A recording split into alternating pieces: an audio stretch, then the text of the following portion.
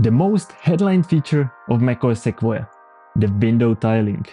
That's a great feature, but I turned it off. Why? Just look at this. I can put myself to the left side, to the right side, to the top, or to the bottom, just with one single click. It's so fast and precise, but let's take it slow right from the beginning. In this video, I want to show you all the things about window tiling on the Mac. So after the macOS Sequoia release, we finally have window tiling natively in macOS. This means that I can easily place windows in parts of the screen, like the left half or the left top corner. But there are a few ways how to use that.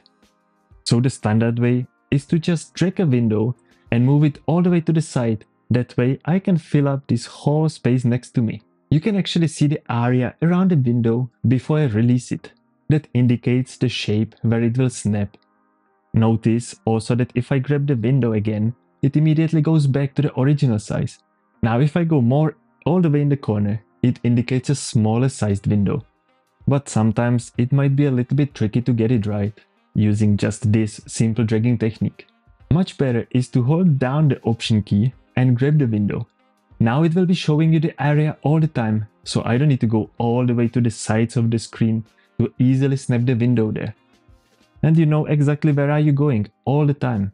But it still doesn't solve the issue that this way the tiling might be many times triggered automatically, when I just want to put the window away to the side, not to fill up my whole screen. That is the reason why I turned this off.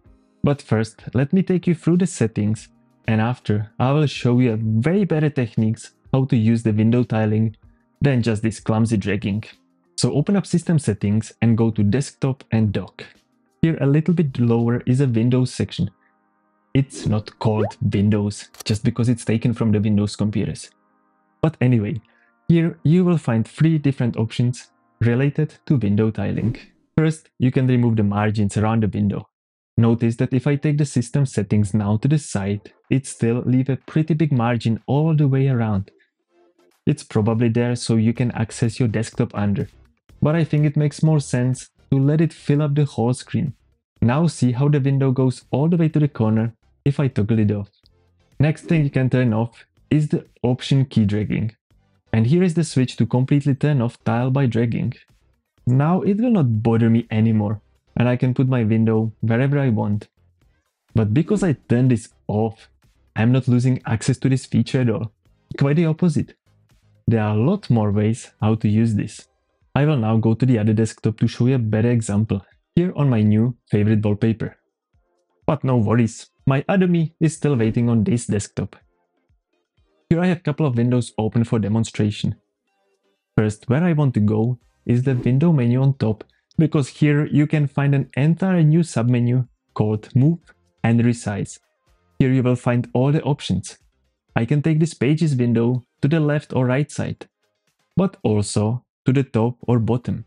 It doesn't seem to be possible to do this while dragging, as we did before. But it's not all. You also have here the button to center. This will kind of choose the right size for the window and put it right in the middle. The other is to fill. This will do the opposite. It will enlarge it and take it to the whole screen.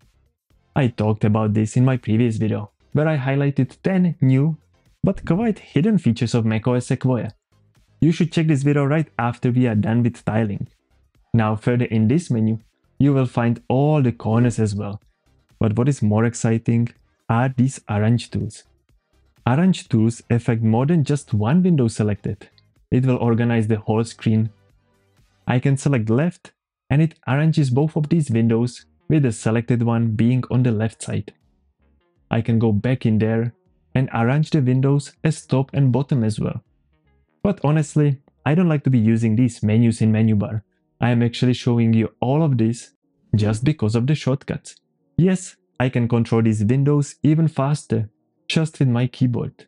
So if I want to move this Pages window to the left, it's the keyboard shortcut FN key, or you can call it globe key, plus the Control key, and then use the arrow to the left. I can keep on holding FN plus Control and use the arrows to move the window around. And if I add the Shift key to the combination, it will arrange all the windows. all with one simple click. This works the best with two open windows. If I open another one, it's not going to be so useful and precise, because it will arrange only the two front windows next to each other. But I can still go to the window menu and arrange it up to 4 windows very neatly into corners. Sometimes you can see that it overlaps. That's because the Pages or Calendar app simply cannot get any shorter. It seems like a lot already. Yet, you have another way how to access all of this. Now let's take one window and go back to the previous desktop. Because you know what? All of these styling and arrange tools can be accessed in another way, and that is by using the green button on every window. All you need to do is to just move the pointer over. You don't even need to be clicking, and it will show you all the options. But there is one extra icon. With this green button, I can actually arrange 3 windows on one screen using this groups button. It's a really convenient function. This window tiling can be very useful. What do you think about it? Are you going to turn it off and set it up the same way as I did? Fast moving forward, while you are watching this video, I guarantee you that I'm already working on another one. So don't forget to click on the subscribe button, because I want to see you in the next video.